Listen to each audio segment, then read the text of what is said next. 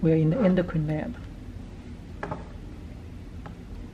In this lab, you're going to use the model and the slides to study the endocrine system. So you need to be familiar with all the endocrine glands, which means I'm going to point to one of them and ask you, what's this endocrine gland? So the endocrine system's model look like this. This is the picture from the model. So it shows you all the endocrine glands, start from the brain. This one, that's the pituitary gland, include the anterior pituitary and the posterior pituitary gland. So if I point at this one, ask you, what's this endocrine organ? And your answer will be the pituitary gland.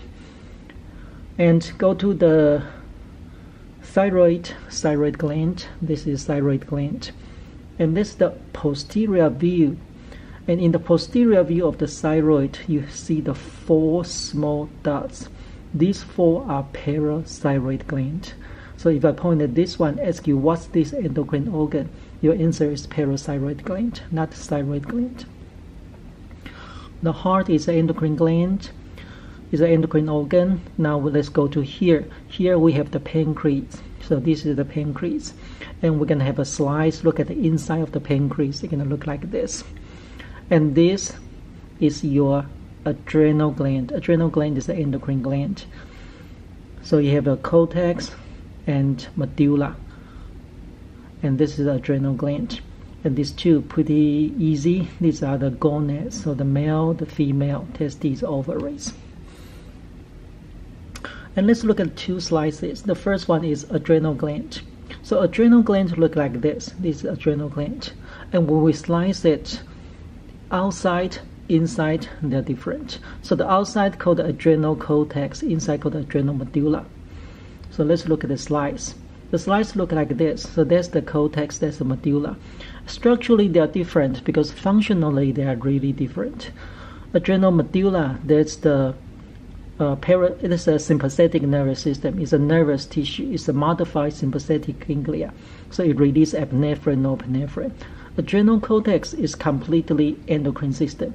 It releases steroid hormones. 3 steroid hormones released from here: androgen, aldosterone, and cortisol, stress hormone released from the adrenal cortex. So structurally, they are very different.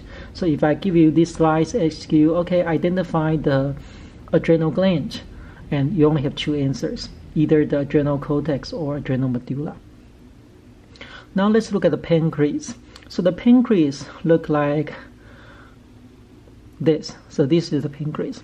Pancreas is both endocrine and exocrine organ. So the exocrine part releases digestive enzymes to your duodenum, which is the beginning part of the small intestines. We will talk about it in Unit 5. And today we focus on the adrenal, focus on the endocrine system of the pancreas. So let's look at the pancreas. The pancreas look like this. And most of them are exocrine. And now let's look at the structure. This structure called the islets of leg and hand.